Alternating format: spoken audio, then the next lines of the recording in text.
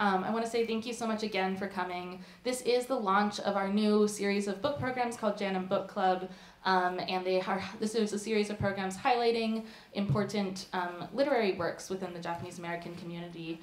So this is, of course, such a perfect way to kick this off and to tell this important story. This is also a collaboration with our National Center for the Preservation of Democracy, which is where you are right now in the physical space. We also hired a new director, Jim Herr, who is over here, who is our new director of the National Center for the Preservation of Democracy. So please keep an eye out on exciting things to come with NCPD. So with that, I'm going to pass the mic over to a few more welcomes from JANM and to our board chair, Bill Fujioka, who will be giving a few welcoming remarks.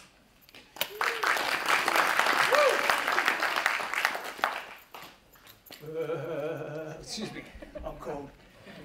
Well, welcome. I'm here to welcome you to the Japanese American National Museum. As is stated, I'm the board chair, but more importantly, a retired public servant. Well, before I say anything, Warren's standing over here. You know, Warren, the definition of friendship and respect and admiration is someone coming out in a freezing day like this. But that's because of who he is and what he is, and more importantly, what he represents. You know, I've known Warren for a long time. I think both of us had black hair when we met. And as you get older, and me going up the stairs, I have to hold the railing, but it's all good. But he's someone, it's important. I think this book is important. But all of us, because we know Warren, we've been part of his life, we've watched his life as he went from a community activist to the point where a day in city council when he was arrested for creating this amazing disturbance, to then going into politics, because he recognized that community activism addresses one part, but change is when you're part and you're able to influence decisions made not only locally, but in Sacramento. And for those of you, a lot of you know what he's done, but there's a couple of highlights that I want to mention. You know, he worked to establish and increase AAPI admissions and program university and college programs throughout the nation. He helped establish ethnic studies. He was the leading force for UCLA and Long Beach State to adopt Asian studies. But when I first talk about establishing admissions, do you understand the impact he did? What I believe in our respective lives, we all have different job titles, we have different experiences, we contribute to society in different ways. But it's all said and done, it's about making an impact, right, folks? And this man, the impact he's made to not only the AAPI community, but the overall community at large. His strength, but not just strength as an individual, but how he brought the community together to stand up and speak when it was very, very difficult for people to stand up and speak, because the older generations were saying, "What are you doing?" But yet Warren said, "I'm doing as much as I can." And I have tremendous respect for this man. You know, one of his assembly bills, AB 37, it resulted in Japanese Americans who denied high school diplomas in getting their diplomas. He authored AB 1775 to honor Fred Korematsu. And we all know that Korematsu is a legend in our community. But in the bill it said that he wanted to emphasize the constitutional rights afforded to all Americans, regardless of race and ancestry, particularly the right to due process and life, liberty, and property to oppose civil liberties. Here at JANM, our job is to preserve the stories, preserve what happened to the JA community during World War II. But for all of us, what's even more important, to retell this story, to ensure that social injustice doesn't happen to any other community again. And so today, I salute my friend, Warren. And next, I've been asked to introduce Jason. And Jason is, I don't know if you're going to do a little performance or something? Yeah. With all respect, I'm a Motown boy. I can do that. I'm 70 years old. I can still do the Temptation Shuffle. So, with all due respect, but I love your message. The message for me is what you're all about, what's important. So please, Jason. And then Warren, my friend Warren. All right, thank you so much. What's up, folks? My name is Jason Chu. I'm a rapper. I try to take after the OGs and be an activist. And yeah, I'll share some more words, but for now, let's do a little music. Is that okay? Yeah. All right. Let's do number one.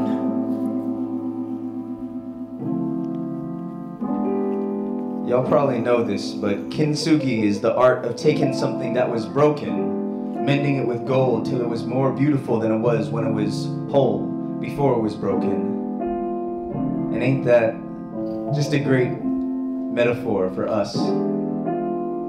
Kintsugi, had to go broke to get my gold medal. I'm not special, God just outworks the devil. Test metal, the bezel is still. I'm still standing, air cushion my hell. I'm still rapping, afternoon cat napping, multiple plane landings. Then I go out to tell tales. I talk story, got bops for top 40. That glory still not mine, but I'm chill. I'm built by the blood and will that got spilled. My sis sit in Yuji Ichioka office, that's real. What move needles don't raise pulse. We came on boats so my people don't wave hot. Strange plots, I believe about half of them. I know what I love, I don't need a freaking algorithm. I'm still standing and all of my mans in them. Fruit from the trees, don't forget the ones who planted them.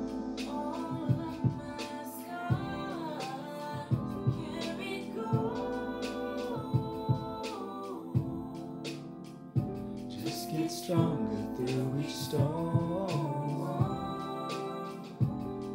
and together, and we all, generations incarcerated. Kelly Lotto Hernandez taught me about our situation. Black bodies, Latinos, Asians, and natives swapped in and out the system like replacements. Red-eye flights, I'm just working the late shift. Flying over cities, but it's not for no vacation. Visiting a college, but not for matriculation. If it ain't for liberation, I don't consider that an education. Job creation, our whole lives a background check. Work hard, but you still can't buy respect. Dr. Wenho Lee, now I'm in solitary, then release the government apology, won't iron out the crease. White author said to learn some patience. Hard when I see our elders turning into patients. Green cards go yards, Asians crazy rich. Fast cars, peace marches, a crazy mix.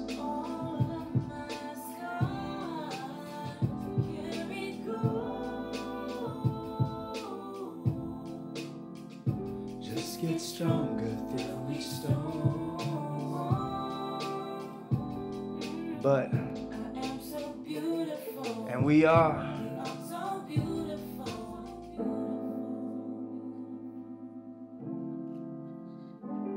I didn't grow up in LA. I grew up on the East Coast. I grew up hearing, right? Hearing but not knowing that I was Asian American. And what I mean by that is I was told, right? It was described to me. You know, I'm Asian and I'm American, so I must be Asian American. But I didn't know what Asian American meant. That's why I moved to LA.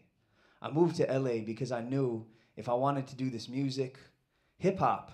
I grew up in hip hop. If you grew up in Motown, I grew up with Def Jam. And what hip hop taught me was you got to know your roots, right? You got to know where you come from, because if you know where you come from and you know whose you are, then you know where you're going. So I moved to LA so that I could find the ones that had come before me. You know what I'm saying? I knew that I couldn't be the first. I knew that in my heart, this desire for Asian American soul, this desire to know why this body I was given and this community and the family I was given is and moves through this world the way we do. How to stand up, right? How to speak out. I knew we couldn't be the first ones to want to do this. So I moved to LA looking for this.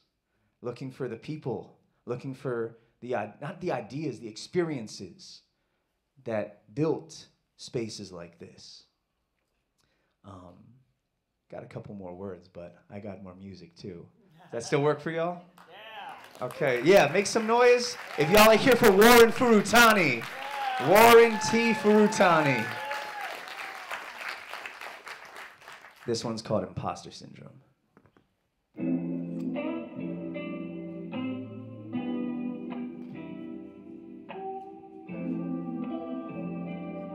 This is how I've learned to walk through life. Walk around the city with a chip up on my shoulder. Standing red carpet pictures, but I've never been a poser. Focused on my goals, my circle is getting closer. Way beyond the days we do a favor for exposure. Stereotypes, little slights they try to slide through. My big sister earned that PhD, forget you. No talking down on us, the sun it won't go down on us. Father crossed an ocean so your waves they won't be drowning us. Crowning us royalty, I'm talking we to the widest degree. My team is large enough, we could start our own league. Satchel Paige, Japanese kids playing basketball at younger age. A pilgrimage to Yuri Kochiyama grave. We belong here, no need for toleration. My ancestors laid the tracks that unified this nation. Libations and Bajo orations, and it never came easy, but the goal was worth the waiting. Walk around the city with a chip up on my shoulder. Standing red carpet pictures, but I've never been a poser. Focused on my goals, my circle is getting closer. Way beyond the days we do a favor for exposure. Walk around the city with a chip up on my shoulder. Standing red carpet pictures, but I've never been a poser. Focused on my goals, my circle is getting closer. Way beyond the days we do a favor for exposure, yeah. Imposter syndrome, making a living, still it claimed a victim. Since schoolboy, accustomed to habits and contradictions. Predictions were always Yale and never jail though. Still I seen both. The pressure's on like the barometer broke. That I would never measure up. Then I look down almost. What a joke. I'm balancing bruised egos and arrogance. Full of pride while I hide my embarrassment. The shoes I feel could break this box they try to set us in. I didn't study it, but still we make this medicine. You bet on me? Better believe, yeah, I bet I win. I'm better than the benefits of doubt they try to play me with. Walk around the city with a chip up on my shoulder. Standing red carpet pictures, but I've never been a poser. Focused on my goals, my circle is getting closer. Way beyond the days we do a favor for exposure. Walk around the city with a chip up on my shoulder. Standing red carpet pictures, but I've never been a poser. Focused on my goals, my circle is getting closer. Way beyond the days we do a favor for exposure, yeah.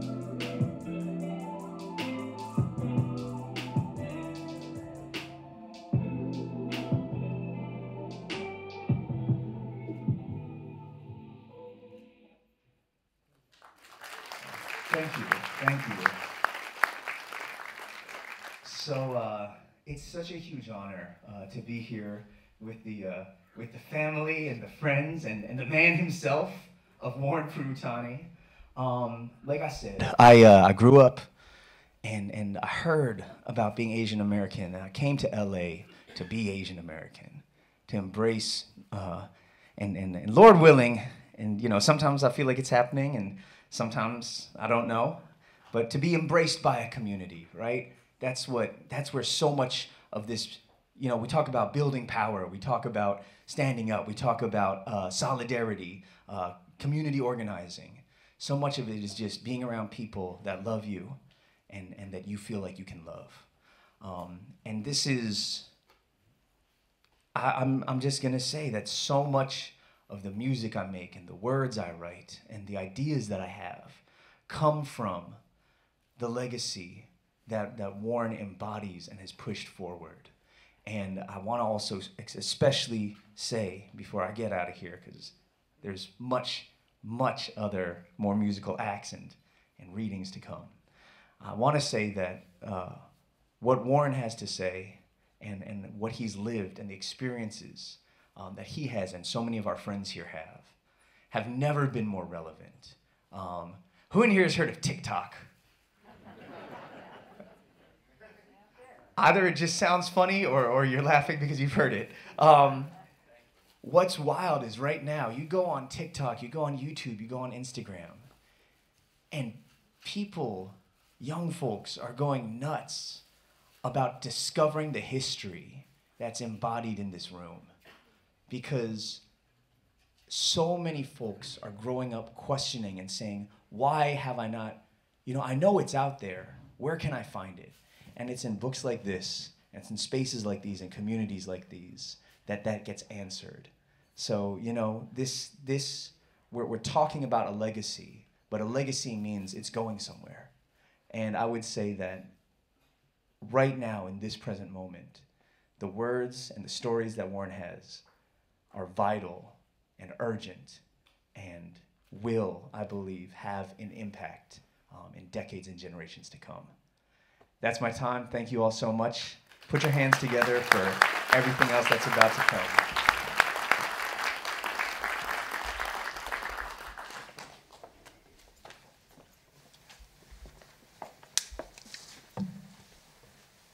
All right, let's give another hand to MC Jason Chu.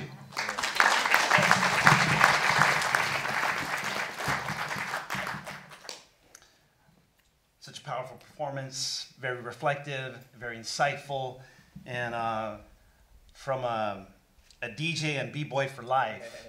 Thank you, brother. Let's give another round of applause. So good afternoon, brothers and sisters. My name is Mark Polito. It's up there. All right. And I will serve as your moderator today for the book launch of the Honorable Warren Furutani's memoir, Activists. Let me intentionally repeat that with the full title of Warren's book, Activists. Noun, a person who works to bring about political or social change. And let me emphasize that that's activists with a lowercase a. I'm very honored and deeply humbled to be a part of this historic community event. Warren and I are longtime friends. Our families are friends. Yes, you, Joey.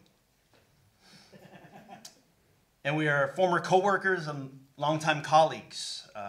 Most importantly, though, Warren has been my mentor, my role model, my guru, my confidant, my defender at times, and my all-around Jedi master. True. Like Warren, I'm a lifelong activist, organizer, and elected official.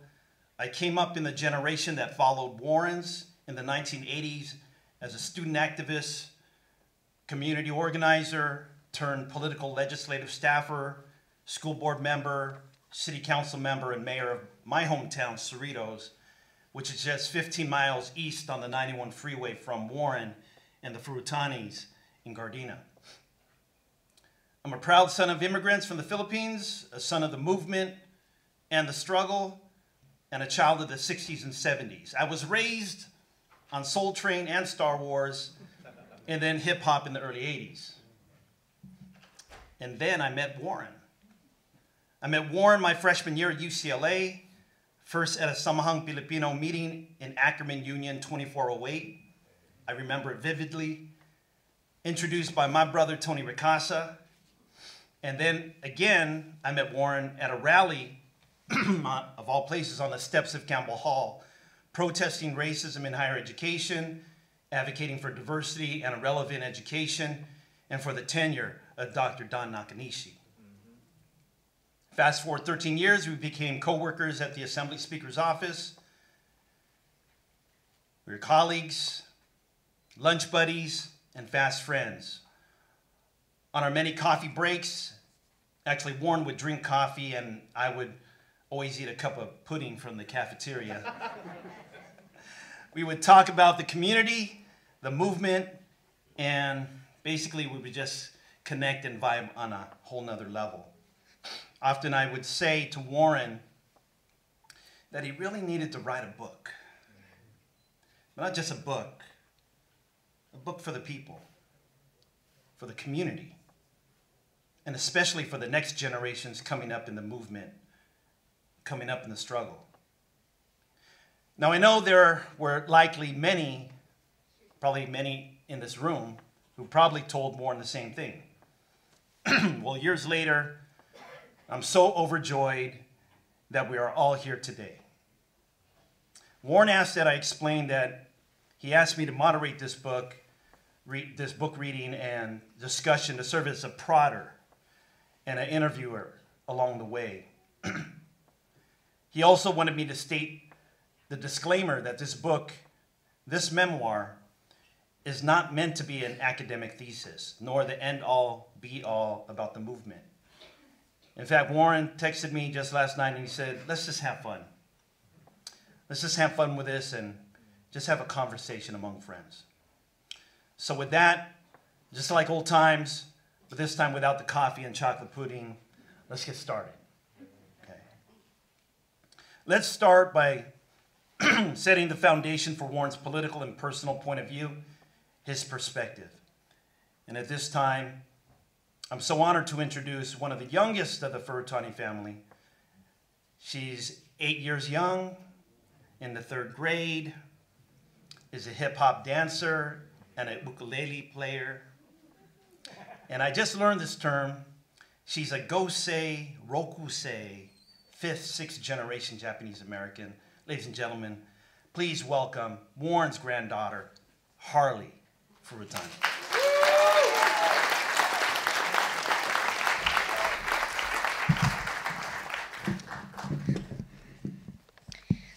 My grandpa was born October 16, 1947, to Mary and Charles Furutani. His father and mother were native-born Californians, and like his dad, he was born in San Pedro, California. San Pedro is the southernmost part of the city of Los Angeles and the home of the Port of L.A.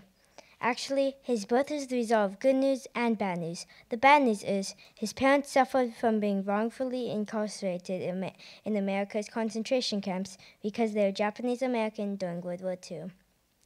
The good news is, if that didn't happen, a farm girl from Elk Grove, California, never would have met a city slicker from Los Angeles, San Pedro. In other words, he never would have been born. When he was a boy, my grandpa was called Tabo. His mom said they called him Tabo because when little, his older brother couldn't say Tadashi. Everyone in Grandpa's immediate and extended family called him Tabo. His friends on the block called him Tabo, and his dad called him T-Bones, which is a nickname of a nickname. His older cousin taught him how to spell Tadashi. Tadashi is his Japanese middle name, but his real name is Warren.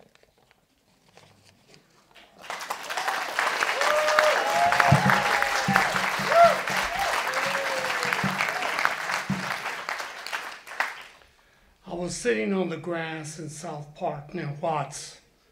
I was one of the few non-blacks in the gathering to hear Black Power advocate Stokely Carmichael speak.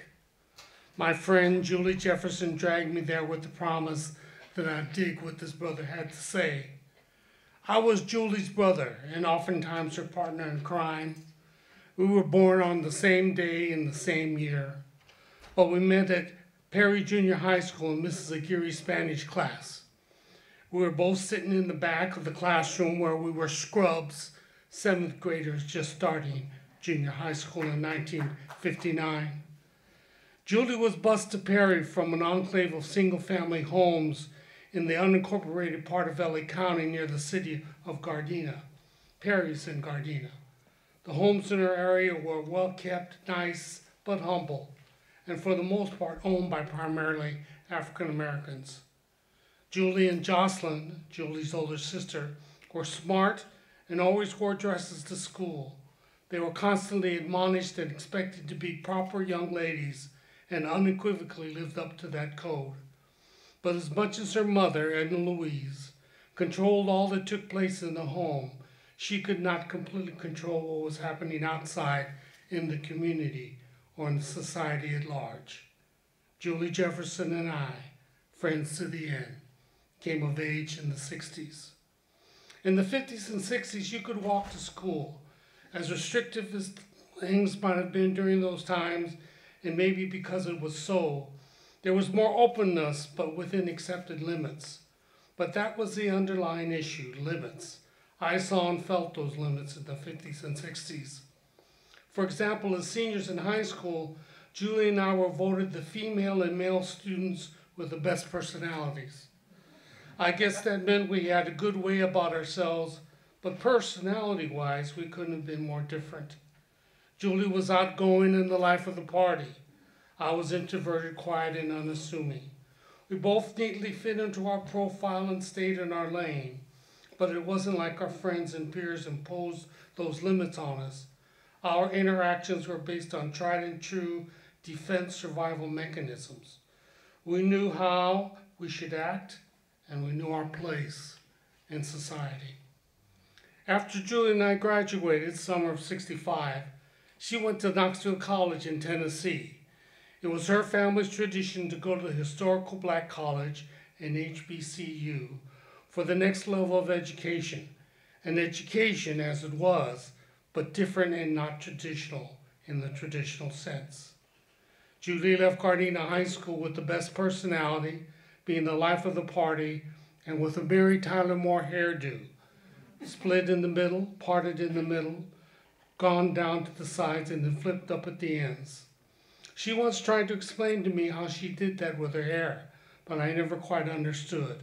But I did learn you never touch a black woman's hair. By 1965, the Civil Rights and Voter Rights Acts had been passed by Congress, but Knoxville was still in the South, so Julie, with her Southern California sensibilities, ran headlong into the segregated South. She left as the life of the party, but on her return, she wanted to join the party, the Black Panther Party, that is. So Julie's Mary Tyler Moore hairdo, her demure dresses, were replaced by a monstrous afro and an African dashiki. Of the many things Stokely said that day, one comment struck me and stayed with me ever since. Stokely said the most important thing for black people to do is to define themselves for themselves and by themselves. Now, no matter how much I identified with black culture, no matter how well I could dance, and I could do the Temptation Shuffle and walk as well, I knew I wasn't black. So what Stokely said to the crowd did not include me. I was not black, but what was I? Mark?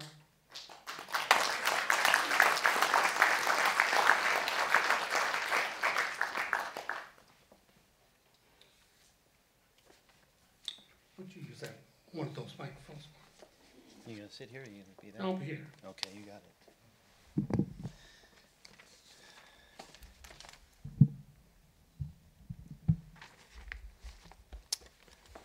All right, Warren. Tell us a little bit about what this 12 units thing is. Well, just looking around the room, I can see that not only did good friends come out and brave the weather to get here today, but I can see by our age that a lot of you remember that 12 units was the threshold of the number of units you had to carry in college to stay out of the draft.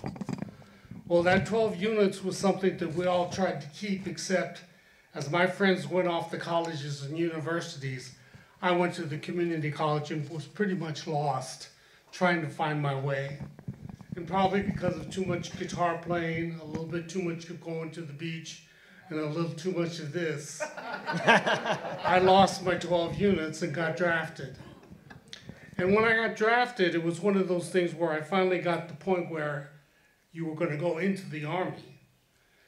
And I went the day before to do two of my favorite things. I played tennis, but while playing tennis, I slipped and fell and got a strawberry on my leg. Nothing serious, but a good rash of a strawberry. Then my next most favorite thing, I went body surfing at the beach.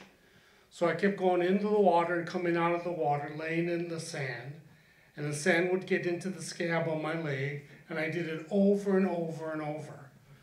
So the next day, my brother took me down to the induction center.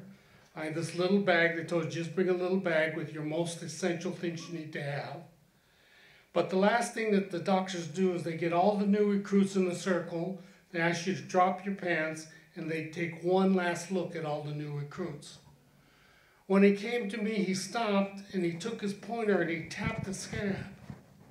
And he said, where did you get that? And I explained it. And he said, we're not going to take you this month, we'll take you next month. And in my head, I screamed, wait a minute, they goddamn already have the party for me. My uncle, who in the most conversation I ever had for me, grunted, but he wanted to celebrate that I was going to be the next generation of Japanese Americans to follow in the footsteps of my uncle in the 442. So when I went home, of course my brother asked me what the hell I'm doing here. I decided that the governor had called and given me a reprieve. I loaded up my 1957 Volkswagen and I went north. Warren, what do the initials CSM and CRP stand for? Before all this draft stuff happened, I visited a friend who went to UC Santa Barbara. As it turned out, he participated in a summer program at the College of San Mateo, and that's where I met him. That program was called the College Readiness Program and was run by a brother named Bob Hoover and a sister named Jean Worth. The College Readiness Program, CRP, was a predecessor to the EOP programs. The CRP, like the EOP did later, enrolled non-traditional students in college programs, and in the case of the CRP, it was at a community college.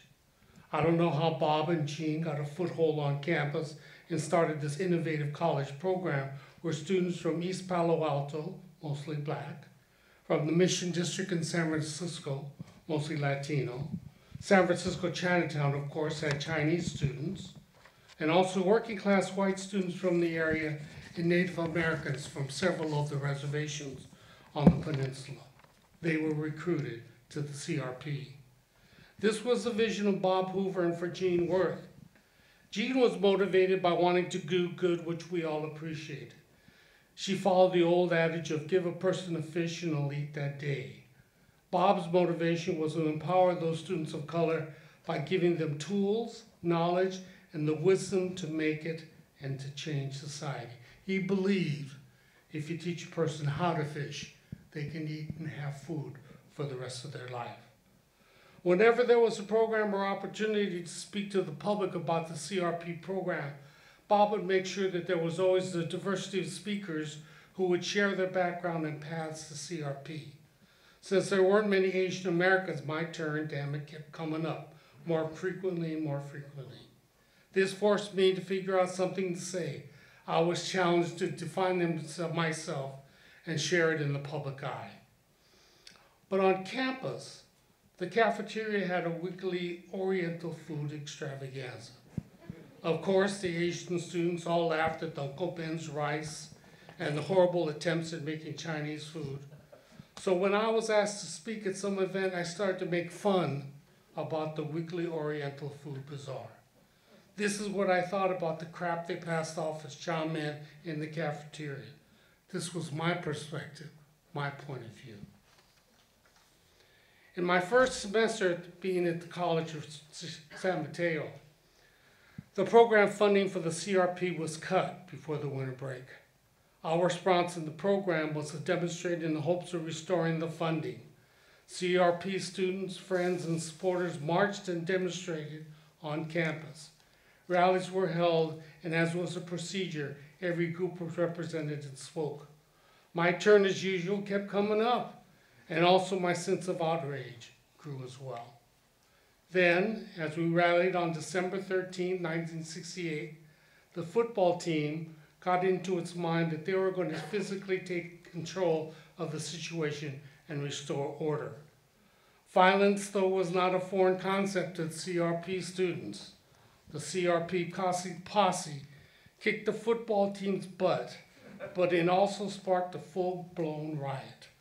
Fights, breaking of windows, fires were started in trash cans, and of course the riot police were called. As we were being pushed off campus by the scrimmage of line of riot police, I remember my friend Rod Marai was crying, not in fear of pain, but in frustration. He lamented how the issue would now change from the righteous call to save the CRP, to a reaction to the violence. It was very prophetic in his observation because there was an immediate, unmitigated reaction to the riot. Being one of the speakers on Friday the 13th, I was along with the other speakers charged with inciting to riot. While dealing with my legal dilemma, I, of course, thought I should call home. but my dad beat me to the punch. That evening on the 13th, my dad called and asked how I was. I said, I'm doing fine. He said, no, you're not. I just saw you on television running across the campus in some kind of riot. But San Mateo County was known to be a super conservative area. Consequently, my lawyer advised me to forego a jury trial and to let the judge make the final determination. There was no shortage of witnesses to testify against me. The witnesses that supposedly saw me lead the violence, or saw me start the fires, or throw the rocks that broke the windows. They had me all over at the campus, but all at the same time. Once it was established that I spoke at the rally, but I didn't incite people to riot, the negative testimony took care of itself. And also the age-old stereotype that we all look alike saved my ass that day in court. By virtue of being one of the first Asians jailed and for inciting to riot, I got some notoriety. Nobody knew my name, nobody knew who I was, but they heard that an Asian got arrested at the College of San Mateo for inciting to riot. When the San Francisco State and UC Berkeley students' demonstrations jumped off, many more Asians swelled the list of arrestees. As Asian American Pacific Islander student activists, as we manned the barricades and occupied the administration buildings, our movement started to coalesce. Wherever there were Asian American students on campus or an Asian American community, there was a potential in the actual development of the movement. It's as if we all came to the same threshold in history and we stepped over all at the same time in unison. And we took our place alongside, not behind, not as allies, but as sisters and brothers in the black, brown, red, and white communities as we all fought for social justice.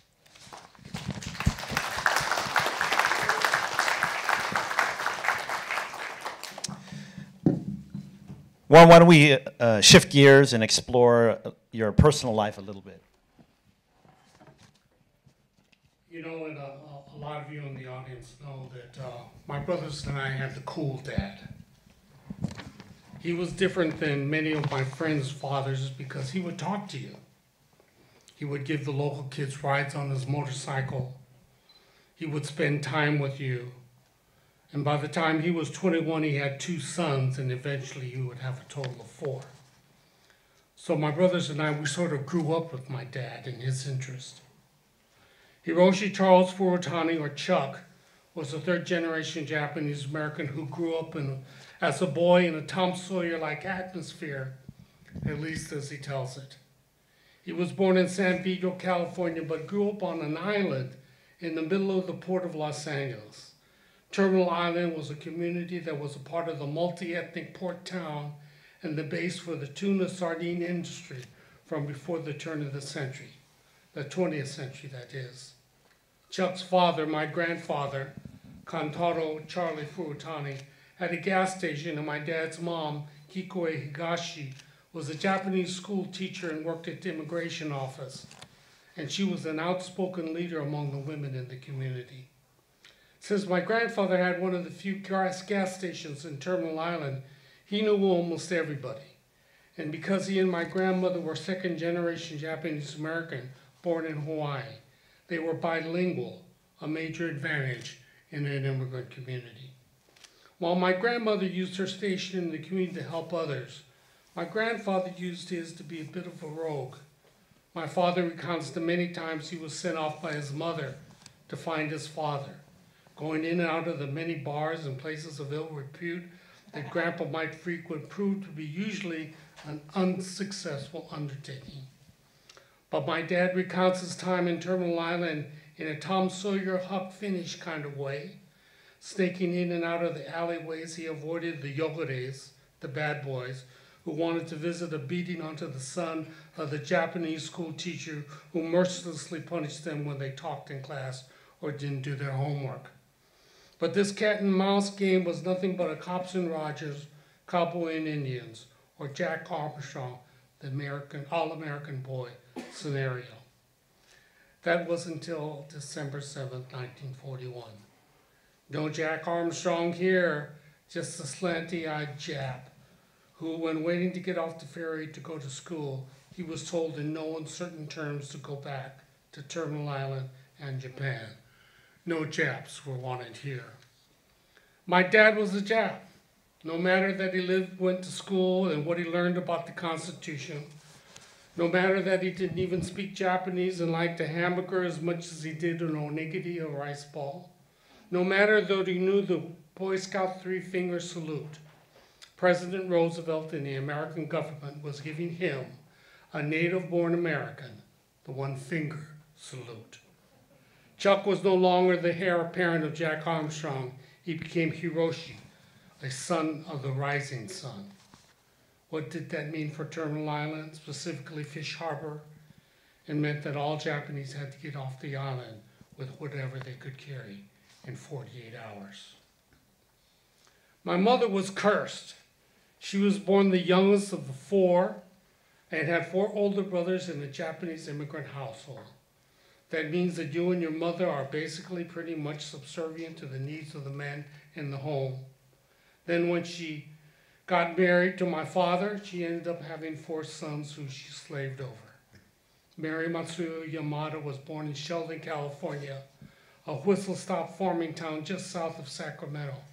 But she grew up in Elk Grove and lived the life of a farm girl with Japanese immigrant parents and four older brothers. She and her mom were the support system for the men in the family and the other Japanese farm workers.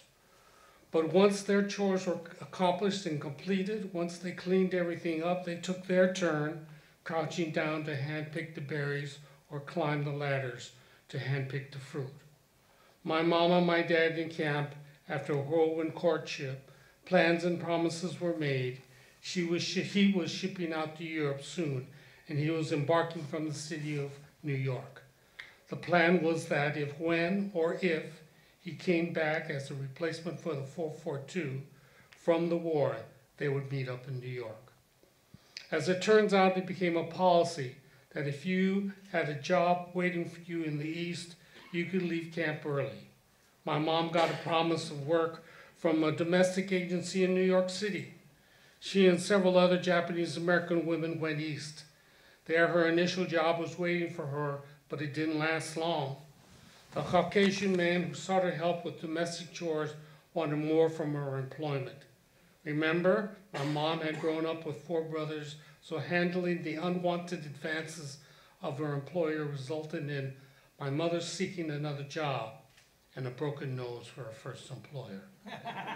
On the troop ship across the Atlantic, my father tells me that Hitler heard that battling Chuck Furutani was on his way, so he decided to surrender and give up. So the war ended as the boat was going across the Atlantic.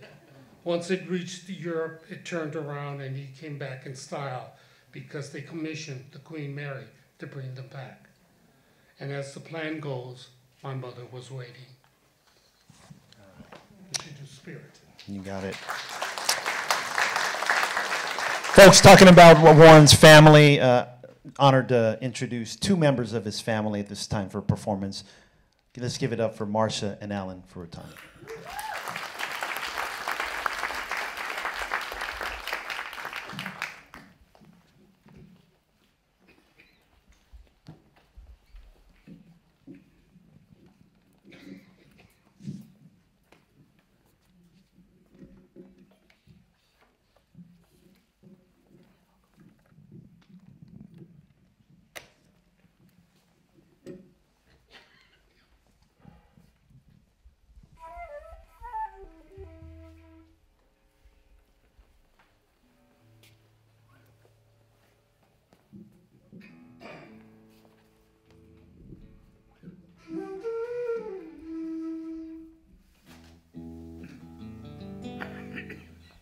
I just want to say that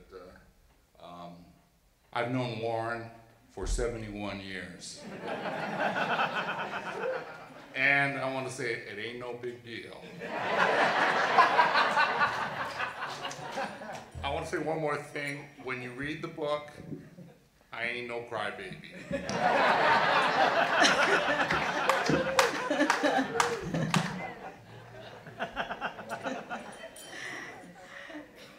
Alan wrote the song in the late 70s, I believe. So, gosh, something about how he feels about family, community.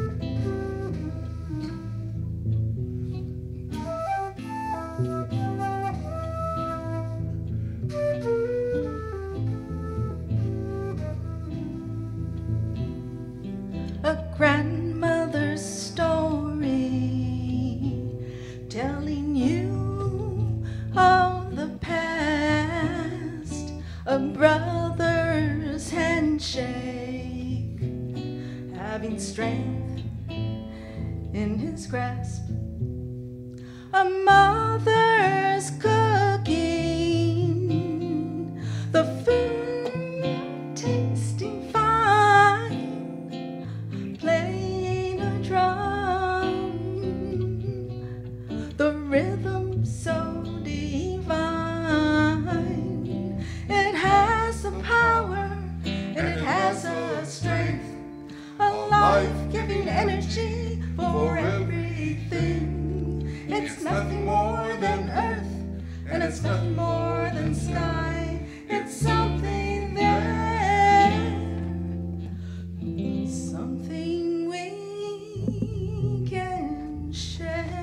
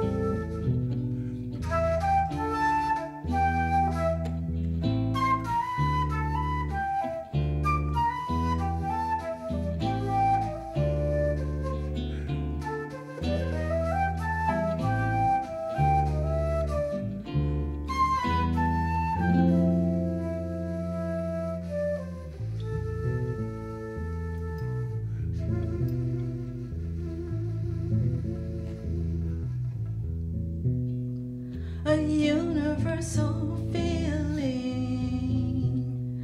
all over the land, massage on your shoulders by warm, loving hands, the waves of the ocean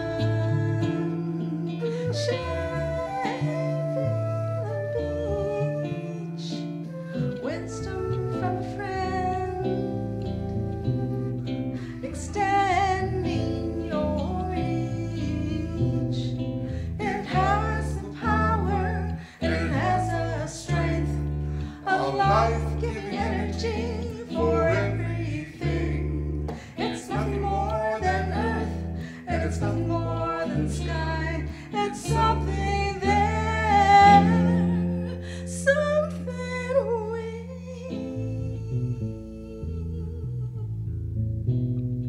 can share. Spirits walking, spirits talking, spirits walking, spirits talking, spirits walking, spirits talking,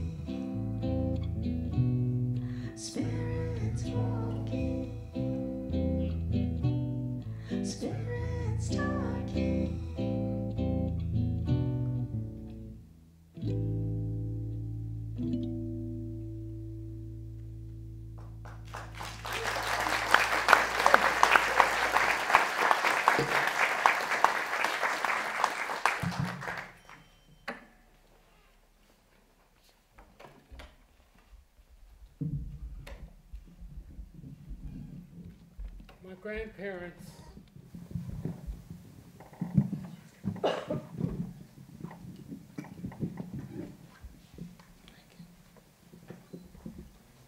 My grandparents never owned the patch of land where they grew strawberries, and they lived in a rented house on the corner of Elk Grove Road and Bradshaw Boulevard. They and many other Japanese lived in the immediate area and farmed parcels of land. On the same plot of land lived the Yamanakas. Across the road lived the Sugimotos. Down the road lived the Iwatsurus and many, many more. But one of the things I will always associate with my mother is swimming. Every summer in Elk Grove, Mom would take us to our secret swimming hole on the Cosumnes River. That's where I saw my mom swim for the first time. As we peered into the running water and looked across at the rocky walled canyon, my mom dove in and swam to the other side. She wasn't wearing any fancy swimming suit, but with mouths agape, my brothers and I marveled at the ease in which she swam. And to us, she was every bit of Esther Williams. Some of you just asked your neighbor who Esther Williams is. Although for years these adventures were relegated to the summertime, one year things changed. Mom got sick with TB and had to go stay in a sanatorium for a whole year. She went back to Elk Grove to live with Obachan and Ji-chan. We went back to Elk Grove to live with Obachan and Ji-chan for that year when my father worked in Los Angeles. That year in Elk Grove, Norm was 9 years old, I was 8, and Alan, my youngest brother, was only 4. I have another brother, Stoney, who came along much later. Norm and I went to school, and Alan stayed home with Obachan as she went about her duties in the fields. Being so young, I think Alan felt and took the brunt of the blow, the psychological blow of not having a mother for that year. As much as Obachan tried, and Alan would always be her favorite, she couldn't fill the void my mother left because Alan was so young. Plus, since he was much younger, he couldn't be involved with what Norm and I were doing. Alan, to this day, has never forgiven Obachan or us for leaving him behind when the Yamanakas took us to the state fair. Obachan enticed Alan to go with her to pick his favorite fruit, pears, to distract him as we went off to the fair. Once he learned he was duped and he didn't cry, he never has forgiven us. Another example of trying to bridge the age gap as it related to activities was the first time Alan ever went to a movie. Since leaving him behind caused such a breach of trust, when we went to the fair, the Yamanakas decided to take Alan with us when we went to the movie. The problem was that Alan's first movie was The Creature from the Black Lagoon. Alan's never been quite the same ever since. That year was a long one for all involved. I remember waving from behind the chain-link fence to my mother, who was framed by the hospital barracks window. Much later, Dad confided in me that he regretted shipping out to stay. He regretted shipping us out to stay with Obachan. He said he should have kept us at home and gutted it out. Maybe he just watched an episode of My 3 Sons. But we all survived, we thrived, and we had an extended family support system. And my brothers and I will forever be indebted to Frank, Joe, and Sumi Yamanaka and the rest of the family.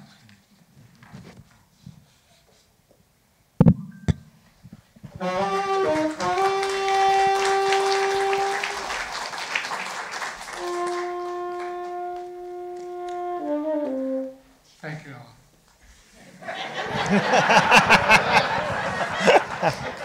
Let's give it up for Alan Furutani on saxophone and flute, and Marsha on guitar, and Brother Joe Verrado, right there he is, on bass. All right. Warren, I know after College of San Mateo, you were at San Jose State for a little bit. But then after that, you came back home to LA. Why don't you tell us about that? In Los Angeles, the Asian American movement was well and thriving. There were efforts at the local campuses to open up admissions and to start ethnic studies programs. But there was also a demand for relevant education on all campuses in the area. In the Asian American community, Serve the People programs were starting to flourish and grow in response to long ignored societal problems and issues. Other endeavors related to journalism, filmmaking like visual communications, Amerisha Bookstore, music and performing arts all sprang to life and were imbued by the politics of the moment.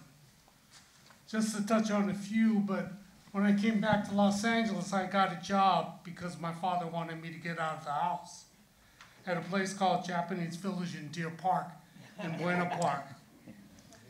They were looking, and my dad was going there for lunch one day, and he heard that they were looking for a Japanese American to MC and to announce their bear show.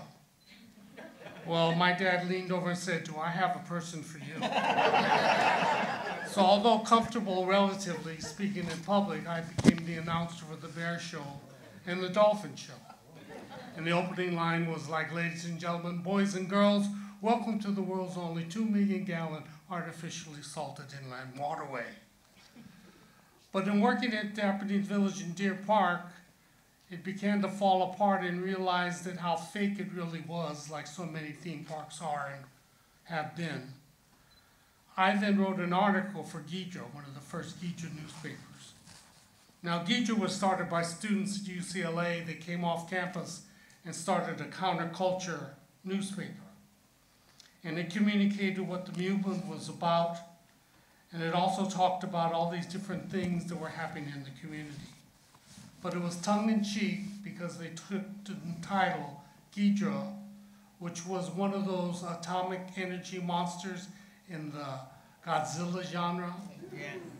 So Gidro was in Los Angeles, and then in San Francisco they had a newspaper called Rodan. So I don't know how we got started on all that, but I had a column in the newspaper. But also coming back to LA, I met a guy named Mo Nishida, and some of you know Mo. Mo's an OG, he's an original gangster. He, along with Mia Iwataki and many others, used to sit in a back room in a place, as I remember, called the Alibi Club, I think on Crenshaw. And they talked about how we needed an Asian American movement because the African American community, the Latino Chicano community, people were all starting to move. So Mo was a catalyst for that. But one time on one of my trips to LA to speak at a meeting, I met a fledgling group called the Yellow Brotherhood. They were a cast of real down-home characters with a swagger and edge that us campus activists didn't have. While talking to them, I kept thinking they would want to take my lunch money. As it turned out, their street corner bravado and their on-the-run emulation of the Black Panther Party was a front for carrying about the unaddressed plague of drug overdoses happening in the community.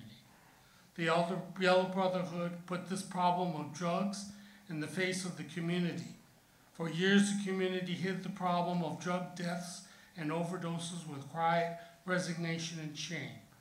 But the YB wouldn't be let it be hidden any longer. But those kind of things also kicked off other organizations like Go for Broke. They were dealing with this drug problem, the use of primarily Reds in the Asian American community. That was in the East Side. In the J Flats area, we had a group called Love. I don't know what the acronym stands for, but it was Love. Then in the Bay Area, we had the South Bay Asian Involvement. Then we had the Asian Sisters, which grew then collectively to Asian American Drug Abuse Program, which spawned the Joint Communications, where we work with Asian Americans in prison. Then we also had as an offspring the Korean Youth Community Council, the Involved Together Asian group on the west side, Search to Involve Filipinos, the Council of Oriental Organizations, ABCON, the Asian American Pacific Equity, the Legal Center, Asian Americans for Advancing Justice, the movement started spawning organizations throughout the Asian Pacific Islander American community. And most of the organizations that we see today that are providing human social services to the community, they owe their beginnings to the Asian American movement. But there was one group in particular that was really interesting. It was called JACS, the Japanese American Community Services Asian Involvement Office. The JACS AI staff was made up of key players from the Asian American movement. The AI office was pretty much the headquarters for the community aspect of this new Asian American movement. You couldn't cast a more unique group of characters to staff the AI office. The two formal hires, Mia Iwataki and Ray Tasaki, staffed the office, but they shared their salary with the other organizers who worked there. They used a co-op style of staffing, and the goal wasn't a paid job. It was merely a survival method to facilitate their movement organizing efforts. This style of living brought more organizers into the fold and maximized how many could survive on Mia and Ray's paycheck. Both Mia, a fierce woman warrior for social justice, and Mo, the OG, undoubtedly started the Asian American movement in LA with other friends and comrades. But in the movement, the JACS office was one of the first bases of operation. It was a love child of the once robust take care of your own community services legacy within the community that had faded after the war and the civil rights movement. Although many good folks and organizers passed through the JACS office, there are three other players that were mainstays and key to the building of the movement at that time. Ray Tasaki, a colorful ex-con and reformed drug user, was hired along with Mia as the original staff. Ray was rock and roll, added to Mia's Martha and the Vandellas approach to organizing. He had unruly hair that he kept corralled with a Jimi Hendrix type bandana. Another was Richard Taguchi. Togo was a do-everything kind of guy. He was good with people and could engage with anyone, high or low, on the socioeconomic stepladder of any ethnicity or race, of any age or gender. He was people power personified. Then there was Russell Valparaiso. Russell also helped to found the Asian American Hardcore. He himself was once a hardcore drug user. Russell was also an ex-con, having served serious time in prison, not jail. Russell had a genuineness about him, and as an organizer, he had sincerity and humanity, and it shone through in everything he did. He was also Hapa. He was half Japanese and half Filipino, which made him an effective organizer in both communities. Everyone who was a part of the growing movement at that time was out of the character relative to the mainstream approach to being an Oriental in America. Don't rock the boat could have been the slogan for mainstream Asian America. The movement changed that slogan, and it became, as we did everything, based on rocking and rolling the boat, rolling the system, changing the system, changing America. Right on.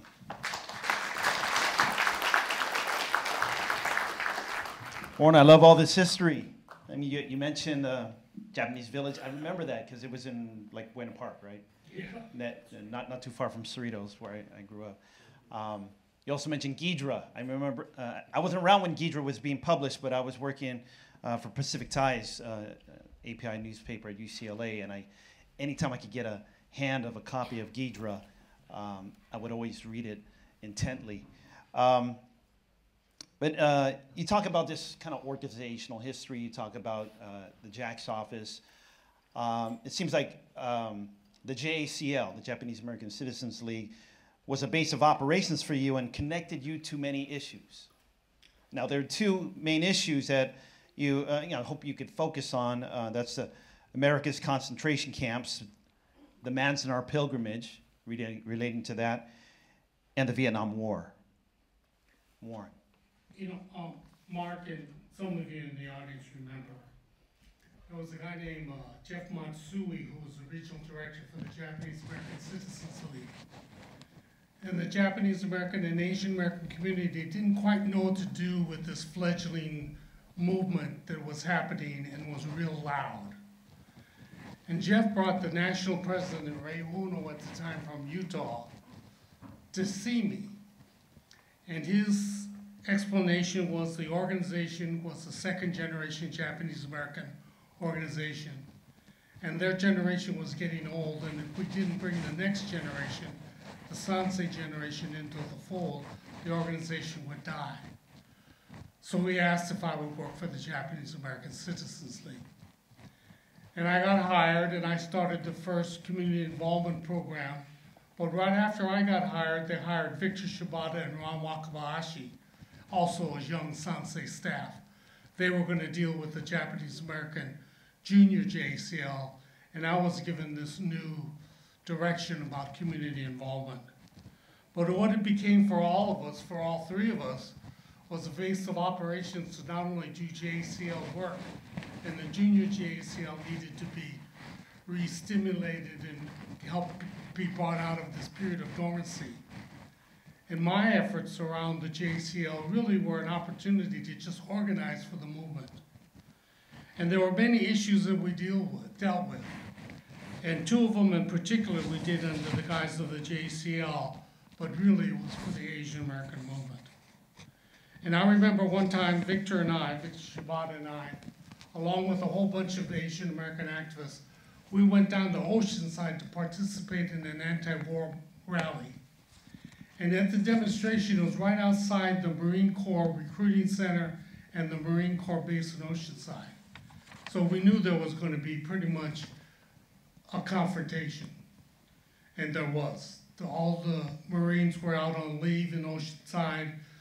Demonstration took place. It turned out to be a pitched battle. And after we left and the police came and the whole usual thing happened, Victor and I were having lunch, I think, and we were saying, God damn it, we gotta march somewhere. You know, the farm workers had just marched from Delano to Sacramento to talk about the plight of the farm workers.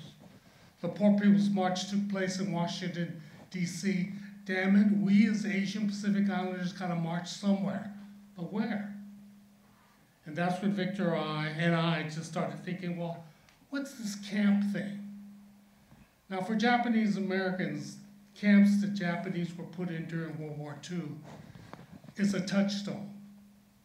It's talked about in muted terms, usually quietly, but at every family gathering it seems to come up, their experiences. Then at a bigger community effort, maybe at a dinner table, someone will reach across with words and say, were your parents in camp? Were you in camp? What camp were you in? What block did you live in? Did you know so-and-so who lived in block such and such? But all was in quiet, muted tones. So we wondered, what is this camp thing? And decided maybe that's what we needed to march to. The camps that Japanese were put in during World War II. So we couldn't call it the Manzanar March, because Manzanar we knew and found out was the closest camp to Los Angeles. Manzanar March sounded like a song by John Philip Sousa. But then Victor said, it's a pilgrimage. We're going back to somewhere important and special. We're going back to find something. So that's when it became the Manzanar pilgrimage. And Victor and I decided, well, let's go see what this Manzanar is like, because we only heard very basic information. It was outside a town called Lone Pine. If you went too far, you hit Independence and you passed it. You drove by it if you went fishing in the Owens Valley or going skiing up in Mammoth. So there were some landmarks, and so Victor and I decided to drive up there and see for ourselves. So about a mile outside of Lone Pine, Victor and I see this road sign, which we later stole, said Manzanar Road. So going north on 365, we turned right and went east. First on a bit of an asphalt road that turned to dirt. And then there was these crisscrossing dirt roads, and with our limited imagination, we started filling in the planks. This must be where the camp was. But in the distance, there was this pickup truck sort of coming our way with a cloud of smoke behind it. And it kept coming and get closer, and we could see the cowboys in the car with their cowboy hats and their bandanas and the shotguns in the back window on the rifle racks. And they pulled up on us and they said, "Hey boy, what are you doing here?" And we were filled with piss and vinegar these days, you all remember. We said, "We're not boys. We're here to find the camps you people like racists put us in during World War II. That's what we're doing here." And they started fucking laughing. And that really pissed us off. Now, when I'm with Victor, I know he can handle himself, so I stood a little back from Victor, just in case something kicked off. And they said, "Are you guys looking for the camps the Japanese were put in during World War II?" I said, "Goddamn right we are." You're on the wrong side of 395. It's on the other side, and they gave us directions. So that was the first lesson we learned in humility about the camp experience. If you don't know where you're going, any path will get you there. So you better get good directions on the way. So we found the guardhouses and the old auditorium, which was now housing the Inyo County Department of Highways. We'd heard of a cemetery area which was located around the back. We found the dirt road that drove, and we drove our way in, and then we saw it. Through the underbrush, and occasionally having to stop to move a tree that had fallen, we went on this dirt road, but it stood out because everything was organic and everything was mountains and underbrush with the Sierra Nevadas in the background. There was this geometric obelisk, a monument that stood out. It was stark white with faded black Japanese writing on it. And so Victor and I, we found it. And as we came back and decided we're going to take our first Manzanar pilgrimage, we looked around for people that could help us fill in these blanks more about the camps, because nobody wanted to talk about it.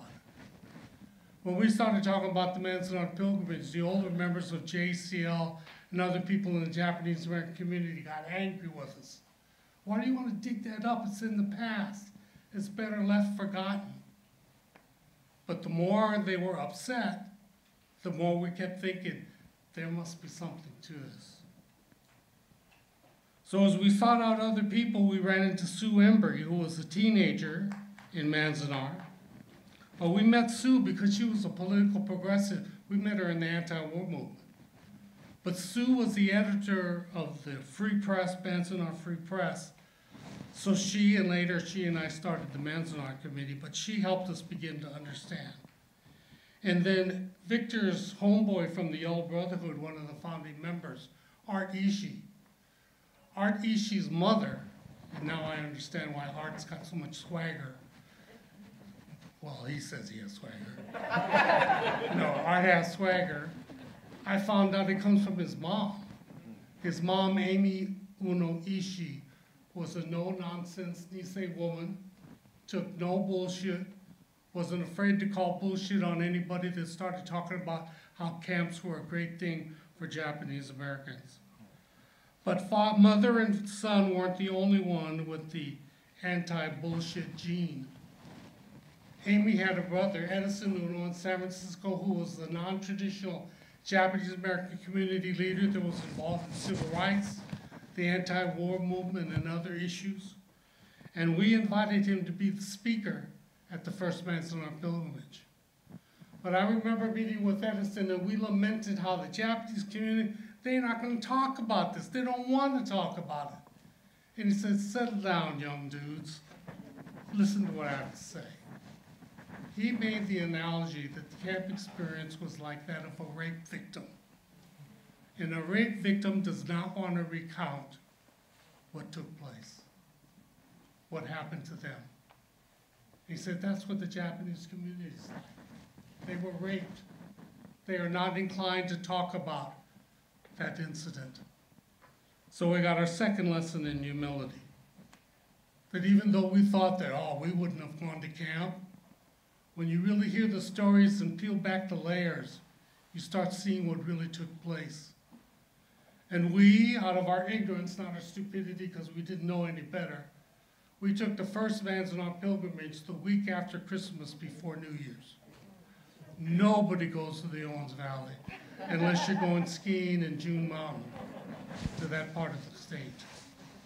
So we went, but they gave us our third lesson in humility about the experience and the issue, because it was so cold, and the wind blew off the Sierra Nevadas, and it was pelting us with sand. And you began to think what it was like to live there for 3, 4, or 5 years. And then we came back and we got our fourth lesson in humility. We found out that what we boldly proclaimed as the first Manzanar pilgrimage really was about the 25th. Because the lay Christian minister and Buddhist priest, Reverend Wakahiro and Reverend Maeda, had been going back to camp ever since the camp closed. And that was their religious duty, because they knew that although the government said that all the bodies were exhumed out of the cemetery, they knew that they were not. And that's why all the Manzanar pilgrimages since then focused their activities at the cemetery to pay their respects. So that's what we learned. This issue was something that had an impact on not only the Japanese American community, because what we also found in this very shallow grave that had been revealed to us as the winds blew across the upper desert in the Owens Valley was not only an issue about social justice for the Japanese American community, but for the Asian American community as well. And then,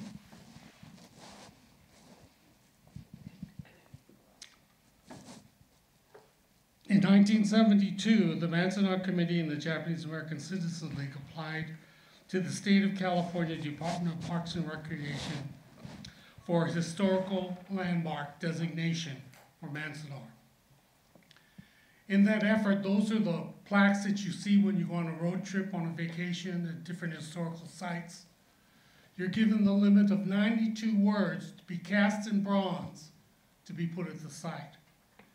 Those 92 words for us established what we brought to the party relative to the camp experience, which was a movement perspective. And we fought for 2 phrases in that 92-word plaque. One was concentration camp. The other was economic greed. Now, even today, the Japanese American community has trouble with calling those camps concentration camps. They prefer internment centers, relocation centers, euphemisms that the governor used because they were more palatable to what they were doing. Others said you can't use concentration camp because that's what happened with the Jews. But the perspective which we provided was from the outside looking in, not the outside, the inside looking out, not the outside looking in. And that then meant if you were on the inside of the barbed wire, your perspective was different than if you were on the outside of the barbed wire. If you talk to anybody about the camps the Jews were put in during World War II, they don't call them concentration camps. From the inside looking out, they call them death camps. So we fought for the term concentration camp, and we fought for the term economic greed, because economic greed was a part of the effort of getting the small farmers out of the Central Valley out of the way post-Depression. That was the last vestiges of agribusiness completely incorporated and consolidating agribusiness into Central Valley. So with that, for me, when I was on the Board of Education, because of my mother-in-law, Aiko Yoshinaga Herzig, I got the first high school diplomas for the class of 44, 45 at Los Angeles High School. And then after that graduation ceremony, we got it at several other high schools. Then later, when I was in the State Assembly, I got the bill providing honorary degrees for Japanese Americans whose education was cut short during World War II because of the camp experience. They were going to colleges and universities throughout the state of California. And it was brought to me that I got the Korematsu bill passed. But I made sure that the Korematsu bill wasn't about Fred Korematsu's birthday. It was about civil liberties in the Constitution. That's what that day's about.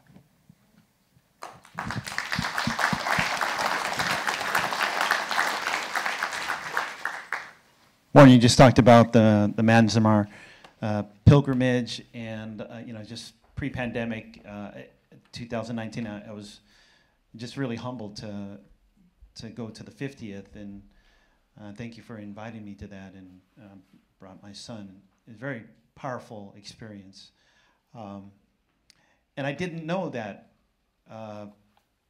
that first one that you took in '69 was actually the 25th. So you learn more, Got to read more about it in this book.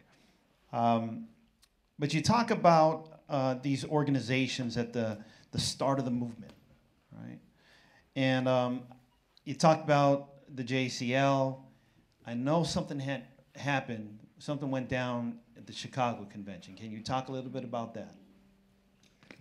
The Chicago convention, I went to New York City because we had heard that there was a group in New York called the Asian Americans for Action. They were going to demonstrate at the 1970, 69, 70. Was that the one, Ron? I think it was 69, 70 JCL convention in Chicago. So Victor and I were sent out to meet with these radicals to find out if they were going to demonstrate and why they were going to demonstrate. And we went out there, and what turned out to be a meeting with where we thought we would be, really dealing with people that had contrary views of what we were trying to do. We ended up finding out that really we had so much more in common and started to begin to work together. My best friend Bob Miyamoto's here. Even though he's from Los Angeles, we met in New York City because he was a part of Asian Americans for Action. And he pretty much kicked our butt in that meeting with Victor and I. We went to a warehouse in the Lower East Side, the first time I had ever been to New York. And we went in a freight elevator, one of those real big elevators that have the wooden gate that you have to lift up and move down, and has this handle you have to turn, and then it jerks up the building. Victor and I looked at each other and we thought, oh shit, they're gonna assassinate us. But after a pretty rough beginning, as people tried to figure out what our intentions were, what turned out to be what we thought would be a conflict, turned out to really be the first steps in really developing a unity. And we all agreed that we would, at the Chicago Convention, we would have a program about anti-Vietnam War. And we worked together on that. And we also, in Chicago, put together a sort of informal movement conference. Grace Boggs and people came from Detroit. People came from the Pacific Northwest, different parts of California, and New York, and we had people in Chicago. But all this started to percolate and really started to grow, and then we had a tragedy at the convention where two young women that were part of our entourage got killed. They got their throats slit by a murderer. One of them died and one survived. But it started to work in the JCL where we started going all over the country. I went everywhere there was a Japanese American community. I mean, from the East Coast, Midwest, to Pocatello, Idaho. We went wherever there was a Japanese American community. And as we talked about different issues, we talked about the movement. We started building this national perspective. And then in '72, we were poised, Ron, myself, and others, we were poised to take the organization over. We had talked to some people within the organization, they agreed with us. But when we got to Washington, D.C. for the convention, we were duped, took advantage of. We didn't study enough about Robert's rules. So they got their agenda in front of ours. They took over the organization. We left with our tails between our legs. But we really made a fundamental mistake. We left, told them to go F yourself, and then we went back to the community to organize, which was a good thing. But we had already laid the groundwork for a national organization of progressive, liberal Asian Americans throughout the United States. That would have been the time for us to coalesce a new organization. But I'd make one other comment in going back to this camp issue. People need, National Coalition of Redress Reparations has an excellent book about that iconic struggle for redress and reparations.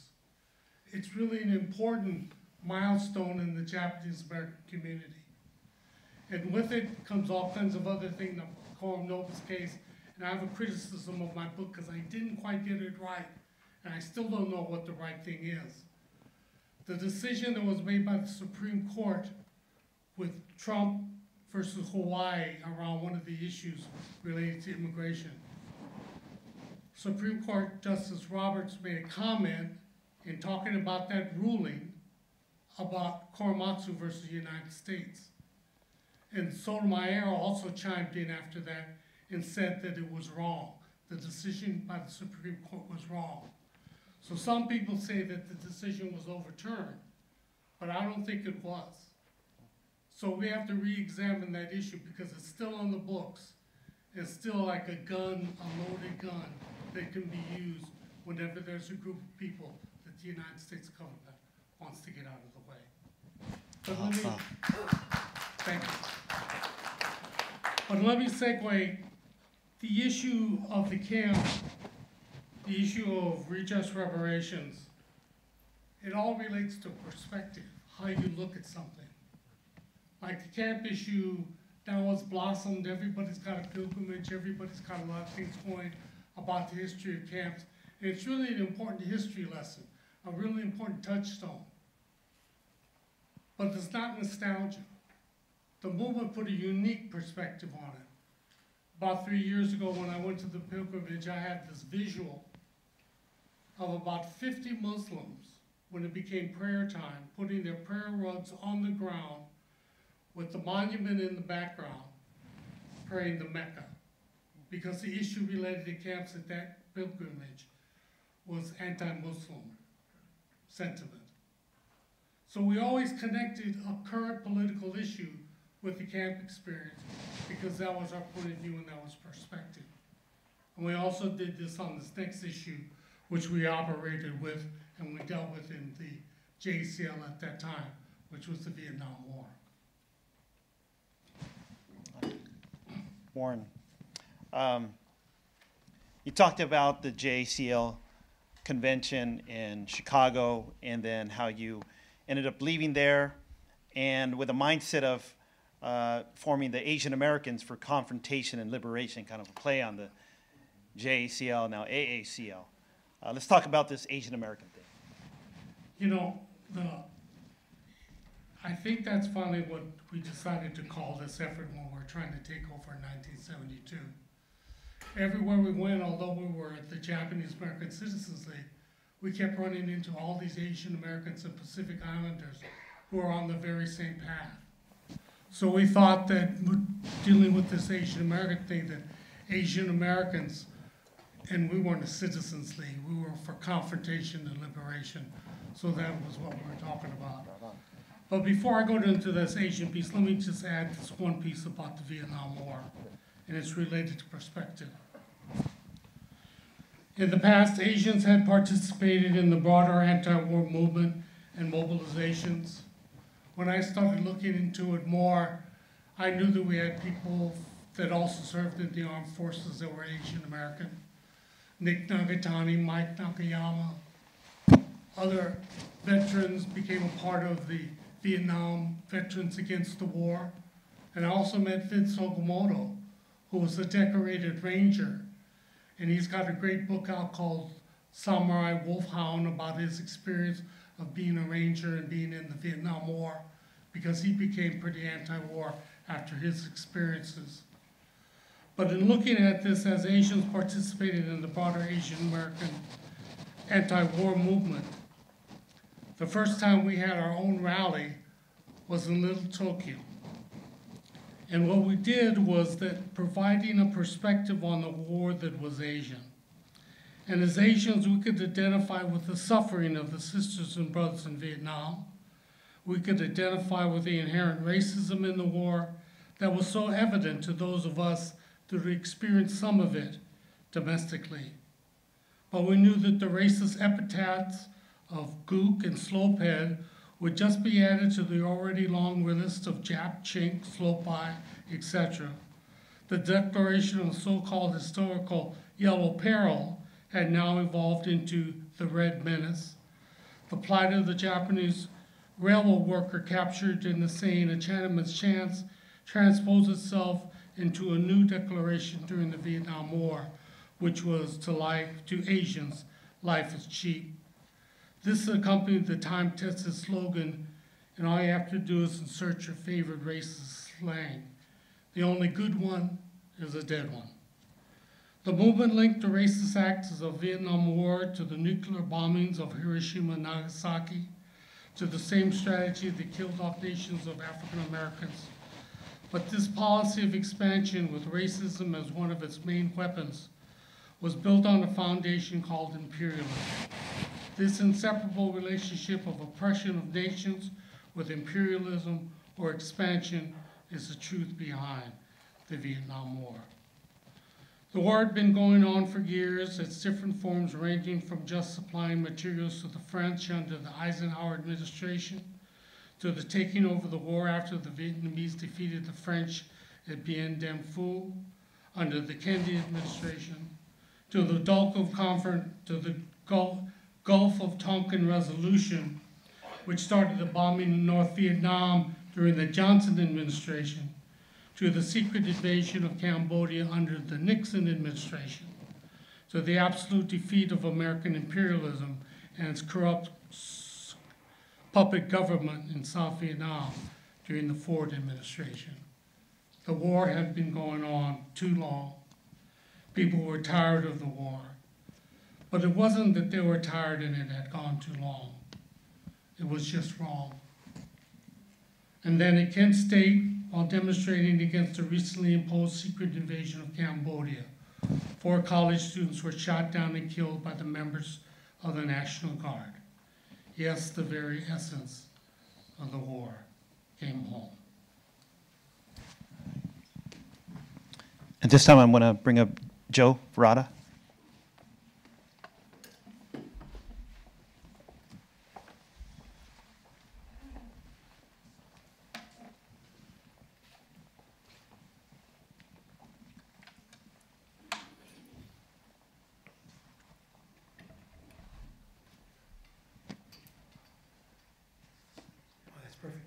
How's everybody tonight? I guess it's not night yet, this afternoon. Y'all still holding up all right? I met Warren for the first time about 40 years ago when I was a student at UCLA. He had been organizing an event at Cal State LA and reached out and had a couple of us come out and do a performance out there. And so I don't remember what song I sang, but I got up there with my guitar, I did my set, and I came off the stage, and the first thing that Warren said to me was, "You sound good, but you need a new guitar, man." And I thought to myself, who is this guy throwing shit at me for my guitar? And I thought, all right, I can deal with this guy. I know this guy. He was somebody who sounded like, acted like, felt like somebody from the neighborhood. And I felt like, okay, we can work here. We can do something together.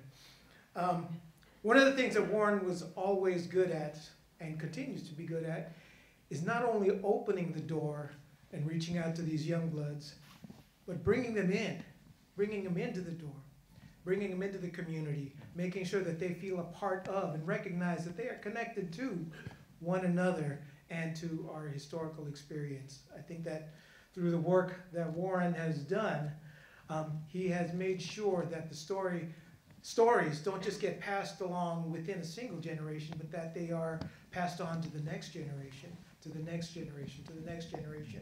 And he brings us all forward. He introduced me to the idea of an Asian American. Up until that point, I knew I was Filipino. I said, yeah, I'm Filipino. But Warren introduced me to the idea that my experience and those of those farm workers from the Central Valley were connected to his experience as a Japanese American from the South Bay. And they were connected to the experiences of a restaurant worker in Chinatown or to a nurse working in hospitals. He helped me to recognize that all of our experiences are connected to one another. And he introduced me to this particular song that I want to share with you all today.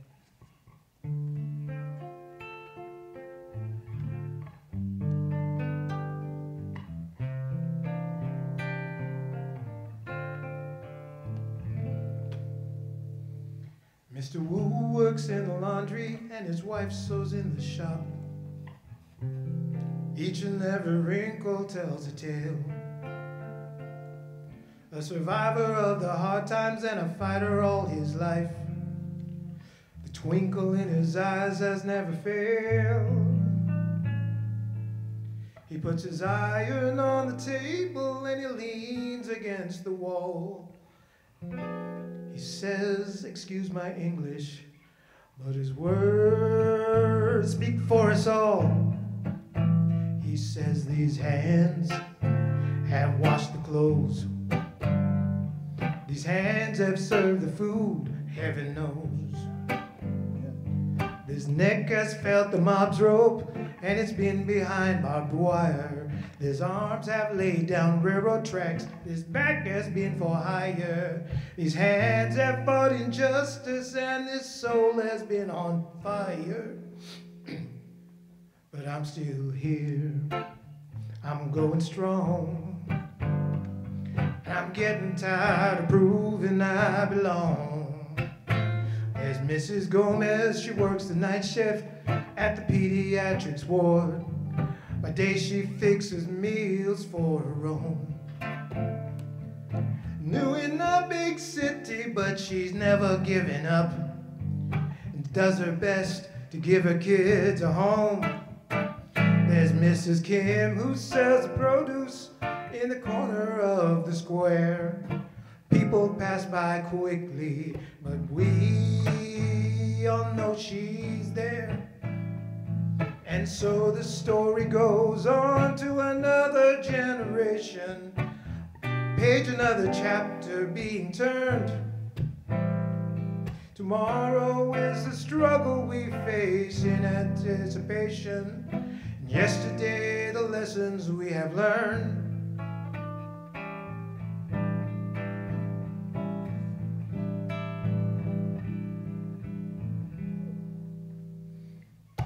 Johnny, he's a young boy, he pumps gas to pay for school.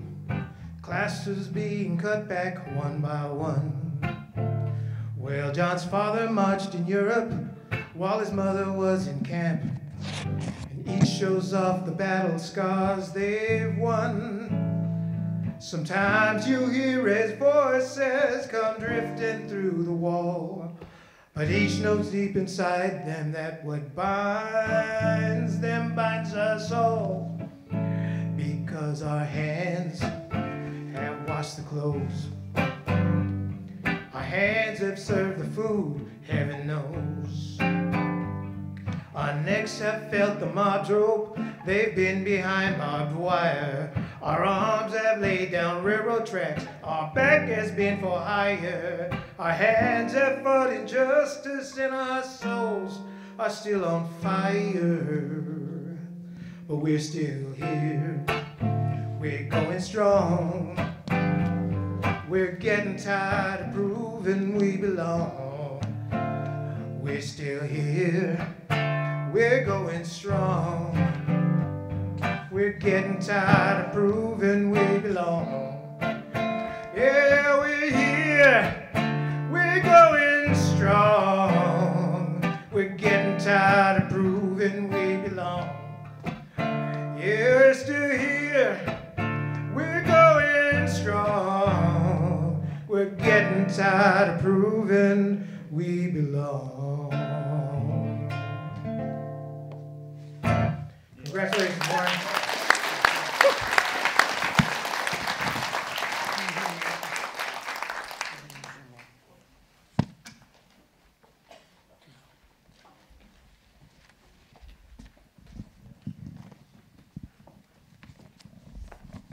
Let's give it up for Joe.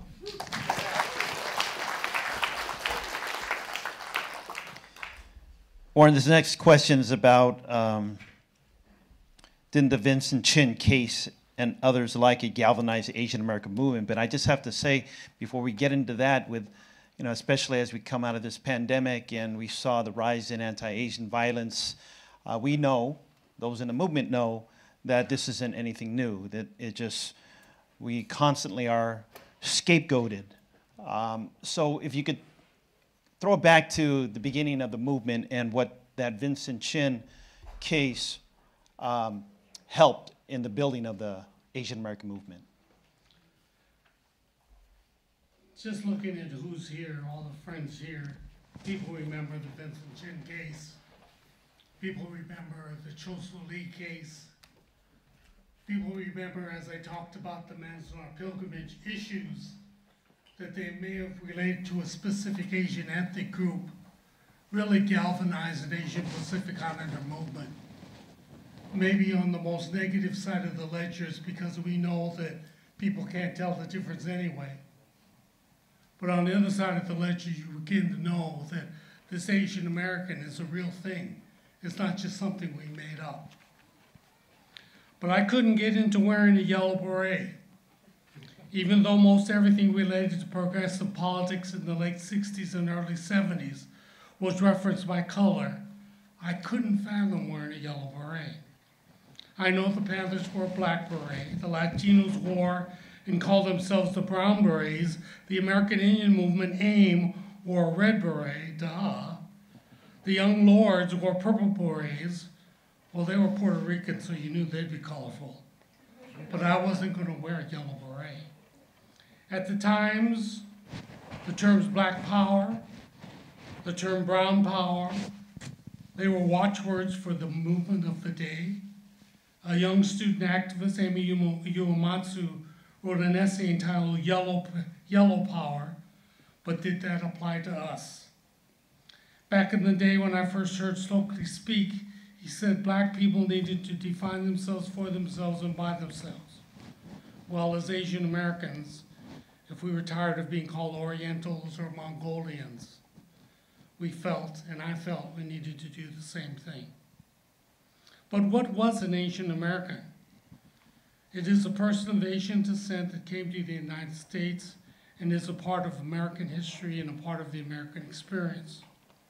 From that point of view, the identity question was more than just being Japanese American for me. Maybe because I was fourth generation, I began to see that within the Asian American community, not only were Japanese Americans marrying other people of other races, but they were marrying other Asian Americans. So my new grandson, who's 6 months old, when Tyler Tadashi Furutani looks in the mirror, he's not going to say I'm Japanese. He's not going to say I'm Chinese. He's not going to say I'm ethnic Chinese with a family that came from Vietnam. He's a new Asian American. But the immigration cycle repeated itself over and over in American history. And it brought in cheap labor that eventually became used as scapegoats when the economy turned down. So that meant that there was a Chinese Exclusion Act, the Japanese Gentleman's Agreement, then later the Titus-McDuffie Act, which related to the end of the Spanish-American War, but limited immigration from the Philippines. But I contend that culturally, that all this taking place in a vacuum, basically of no immigration or measure from 1935 to 1965. That even though you might have eaten chow mein if you were Chinese, yakisoba if you were Japanese, japchae if you were Korean, or Filipino pancit, the four major groups at the time. Even though there were different condiments and different ingredients to a certain degree, we're all noodles. We're all noodles. So if you grew up during that time, 1930s to the mid-1965, you grew up in this vacuum, and whether you were a chink, a Jap, a garlic eater, or a flip, especially since the broader public couldn't tell that we look differently anyway, our history in America was the same. We were exploited workers being segregated by external and internal forces into ethnic communities, but those communities also provided protection and cultural preservation. Plus, no one could become a naturalized citizen until the 1950s. We, the movement, were defining ourselves by ourselves, for ourselves, and it was empowering. The term Asian American is dynamic and ever evolving, and with the growth through the opening of immigration after the 1965 Immigration Act and the end of the Indochina War in 1972-3, the numbers in the community have exploded to the point the Asian American, Pacific Hawaiian, and Native Hawaiians and Pacific Islanders are now, along with our Latino sisters and brothers, the fastest growing populations in the United States. That's what Asian Pacific Islanders are. Warren, you talk about how the community over the years has been dynamic and changing. Terms was before Oriental to Asian American and Pacific Islander. As a Phil-Am, I know that we're an integral part of the AAPI community. Talk a little bit about your involvement with some of the other groups from island nations. It was my dad. He had a heart attack in his mid-40s. He had a come to Jesus moment. He was a worker and had his own small business, but he grew up in the fledgling fiberglass industry.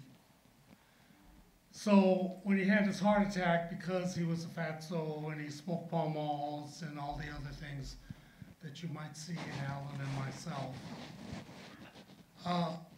he had this heart attack, and after his heart attack, he had a whole change in life. He started working with, and you talk to a lot of my closest friends, everybody knows Chuck. As I said, my dad was a cool dad. My mom was a Rock of Gibraltar. But my dad was a cool dad. I remember coming home from 7th grade after a health class, and we were told about marijuana. And I came home and I saw my dad sitting in front of the television. He always had this big film can about this big. He had a playing card, and he had this oregano-looking stuff in his can. And he kept taking it, and these seeds would fall out. I didn't know what he was doing until I took that health class. And then realized all those years my dad had been smoking marijuana. But in that effort of working with youth, he came in touch with Samoan gang members. He started by working in West Long Beach with Chicano gang members, and they introduced him to Samoan gang members. So he started working with Samoan youth. Then in the Samoan community in Carson, he, along with other organizers like Simi Potase and Tupe Sua and K1 Young and many others, started the Omai Fatase Team Post. But that introduced me to the Pacific Islander community. And I respect the fact that Pacific Islanders have their own lane. We connect them with Asian Americans, but sometimes it's not a natural fit. I mean, at the most basic level, they don't eat rice as their main staple.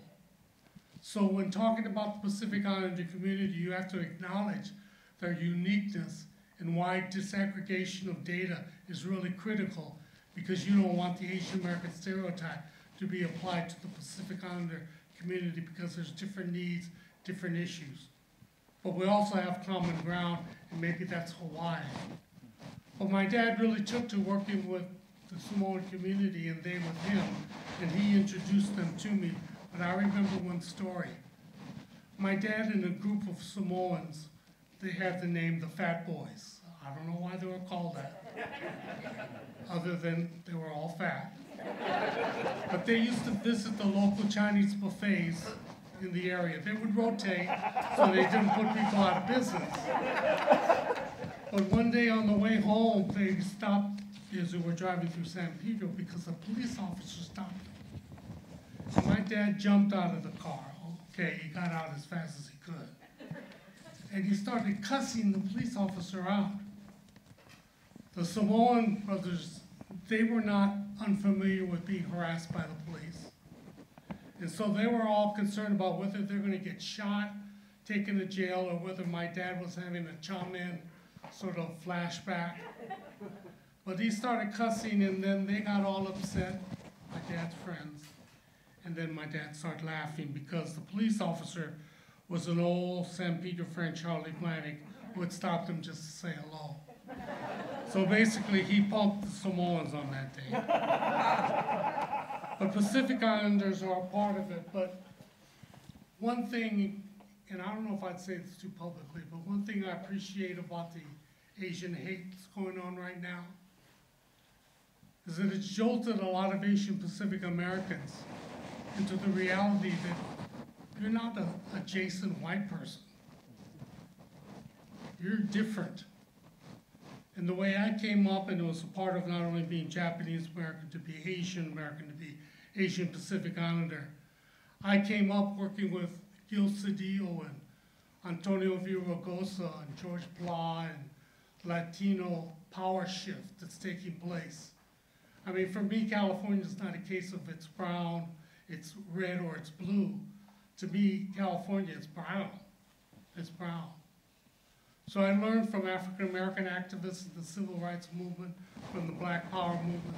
I learned from the Latino power shift, particularly in the area of electoral politics. They've taken me under their wing. They've made me a part of their family.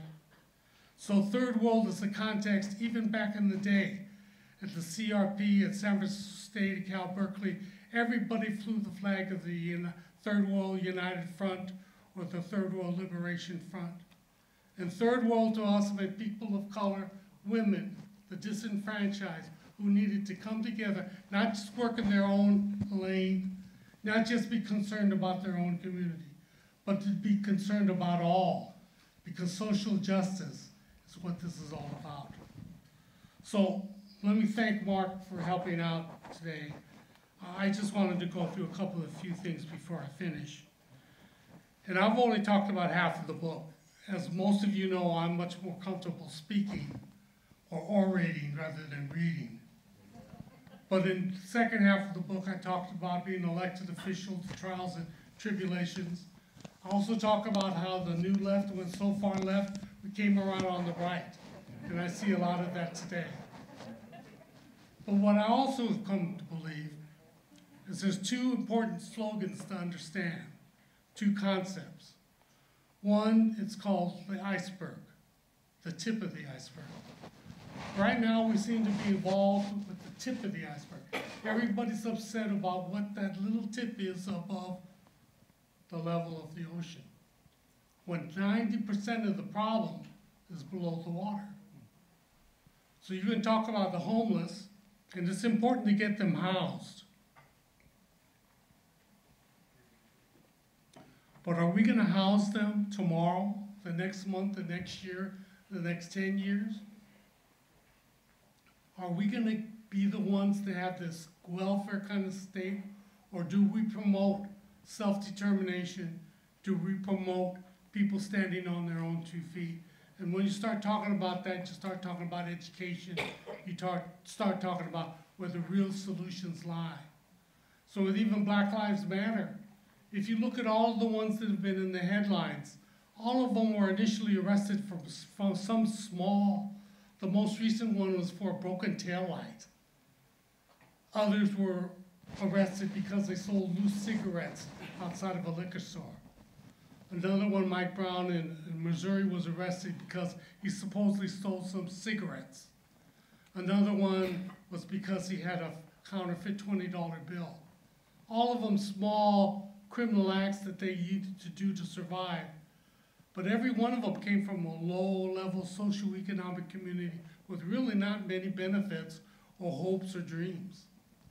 Without an education, without doing the kind of work you need to do to build the community, folks are going to continue to be having problems, not only with the police, but every part of society.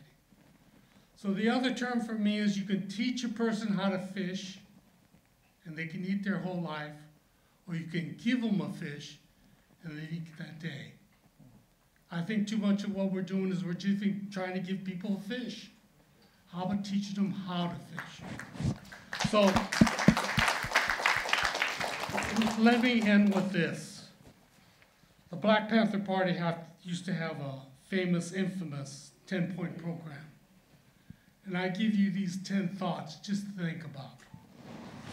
The Constitution, the Bill of Rights, the 3 branches of government, the checks and balance system, the government divided into federal, state, and local entities, it still works.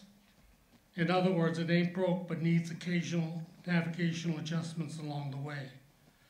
a hybrid class, a hybrid capitalist socialist economic system where creativity, entrepreneurship, and initiative are rewarded, and where all who work share in those rewards. In other words, we need to raise all boats. A society where people will be respected and rewarded for their work, and the means of production and business will be regulated and limited so greed doesn't sabotage the collective being of the whole. In other words, put people over profit.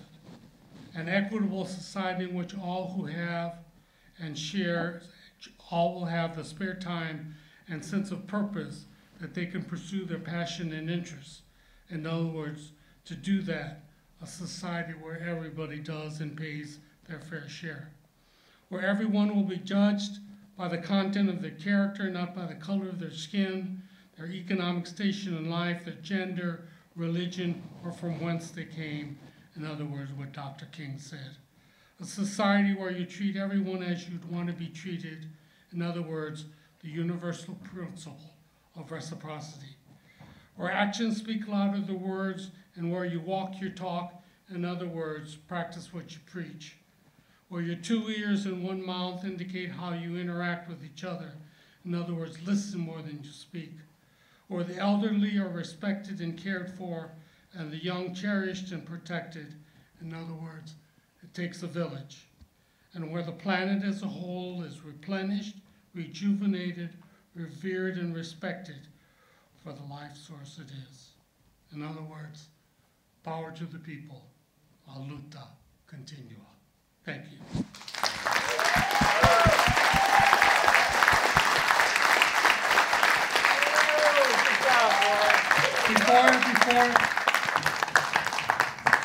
One thing I want to say as we end the program with a video, short video, is we all know that you don't do this by yourself. In the foreword I write in the book, this book doesn't represent all the people I've worked with or all the issues we've addressed. But the thing I most respect about what I've done myself and what I respect about most all of you in this audience is we've been doing this for a long fucking time. We have been committed, we have sustained our work, and we continue on and ain't done yet. But there's one thing we all know, we don't do this by ourselves. And I'd like to dedicate this performance today and this reading to my partner in life, someone I couldn't do this without, and that's my wife, the person I love, Lisa Furutani.